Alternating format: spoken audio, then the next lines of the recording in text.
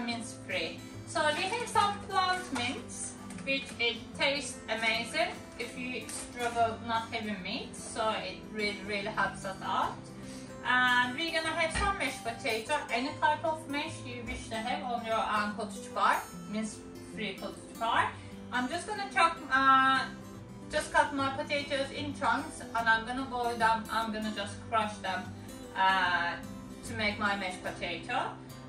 For the cottage pie mix, mince free, we're gonna have 1 large onion, we have 1 carrot, small pieces, we have some celery stick, half celery stick, and I'm gonna have some sweet corn and some peas, and then I have some brownie, and we're gonna use some tomato, fresh tomatoes, grated tomatoes.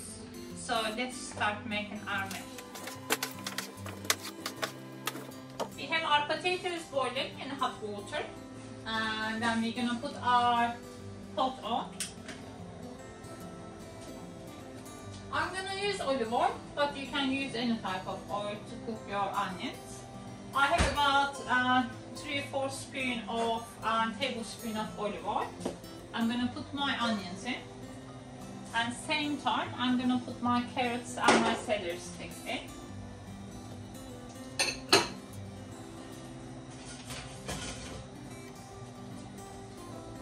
Now our onions is soft, our carrots is softer, and we're gonna add our meat-free mince. We're gonna do about 1.5 cup of mince, and then just mix them.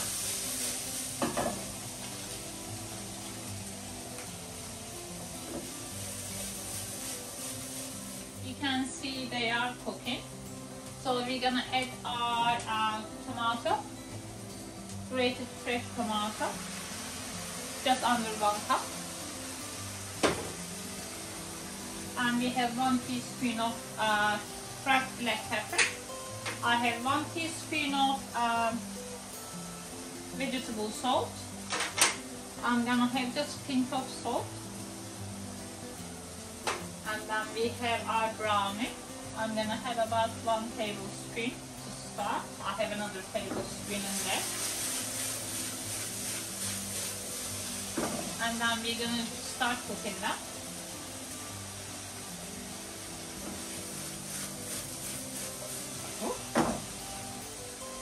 And then I'm gonna add the rest of the brownie sauce. If you don't have brownie sauce, you can always use dark soy sauce. It just gives good thing, and it actually makes the color darker as well, and it tastes really nice. This one, I'm gonna add some peas and sweet corn. It always gives nice taste. So I have a little bit more than 1/2 cup of peas and a little bit more than 1/2 cup of corn.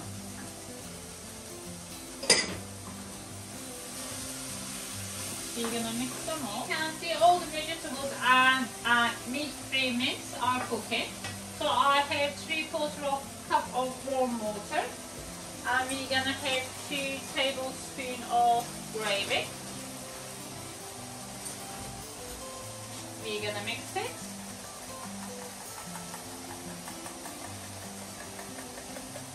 And we're gonna add it into our mix.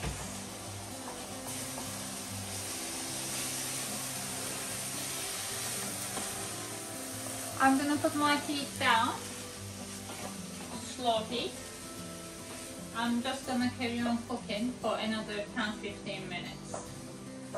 If you need to add a little bit more water, if you think this is too thick, you can always add a little bit more water. And if you want the gravy sauce a little bit more, you can always add another spoon of gravy. And we're gonna wait for our potatoes to be ready. We're gonna crush our potatoes. I have just hand crusher. I have some dairy free cream. So I'm gonna add my cream, or you can just do this with normal cream. I have 1.5 tablespoon of margarine, but if you are just using normal cream, you're more than welcome to use butter. And we have a little bit less than a teaspoon of salt. And then I'm gonna just mash my potato. Today I'm gonna mash it by hands because I want to have a little bit crunch in my potatoes. So it doesn't need to be very fine. My mash is almost ready. I'm gonna do a teaspoon of cracked black pepper. That looks and smells. Okay, our mash is ready. We have oven proof, any type of tin or glassware. We're gonna put our mix in, much as you like.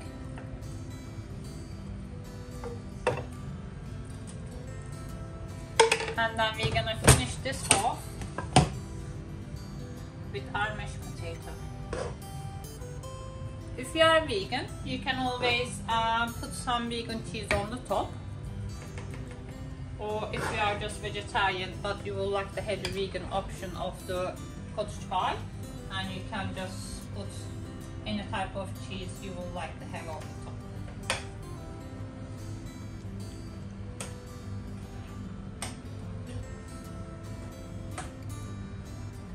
I have a fork and I will just shape my potatoes.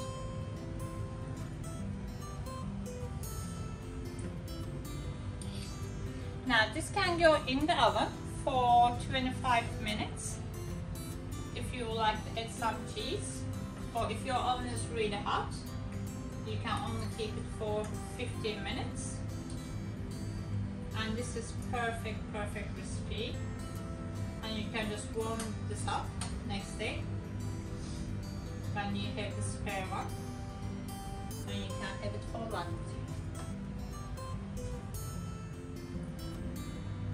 Perfect. If you like to watch more recipes like this, please visit my website, cigdem.com, or you can always go back to the YouTube channel and just pick other recipes. See you soon.